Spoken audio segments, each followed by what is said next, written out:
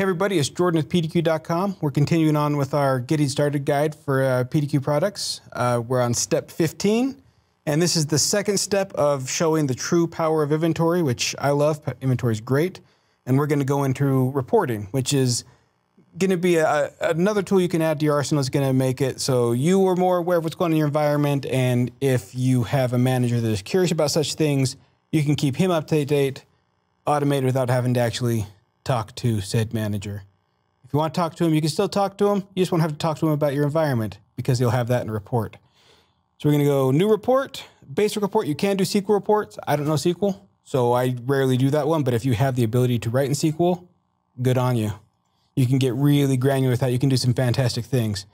But where I'm just doing a basic report, we're going to come into do filters. Which is all. We're going to do application contains Notepad++.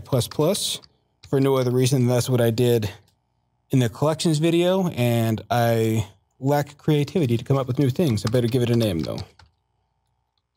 So instead of hitting save, whew, got that one out there. I'm going to hit run report just so I can see the results. You can see here right now, all it's giving me is the name of computer. These are the computers that do, in fact, have Notepad++. But if we go back to define, we can come to the columns, and we can get a bit more granular. So we could do the application name. Going to go back and do application again. This time we're going to choose the version, and we'll run that report. So now we're going to get a list of all the machines that have it, the application name, and as you can see, the name of Notepad++ puts 32 or 64 within parentheses within the name. I don't like that, but they've done it, so there it is. And as well as the application version, you can see we got a couple. This is where it gets a little bit more powerful, or one of the cooler things you got. You can come into that one and you can just group by the column, and it's going to give you every version it finds. And then you can open it up and you can see these two machines have 8.3.3. These 19 have 8.4.5. And this one, Ant-Man, is the only one that is up to date at 8.4.6. So now we know overall there's, 22 computers that have Notepad++, but we can see which ones are lacking or need an upgrade and which ones have all the information we want.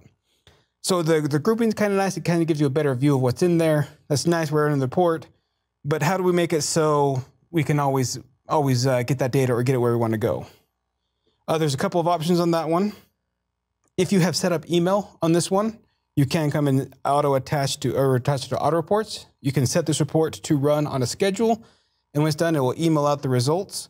And it'll give that file in a CSV format or whatever format you choose out to whoever needs to get that one. First, we're going to save this report, and we'll kind of, I don't know if I'm supposed to go into auto reports yet. I'm back. I'll just go back to save this one. And there's and the other option, if you don't want to attach it to an auto report, is you can come and just do a save as the CSV data right there, and you can save the file on your desktop anywhere. It's going to default to the name you chose. So with those two options, you can create your report, set it to go on a schedule, make sure everyone that needs the data that's in there gets it. I'll be honest on this one, dynamic collections are going to give this information, but management or the likes of that probably aren't going to be going into inventory. So you can just send them a report and say, hey, here's everything you wanted to know.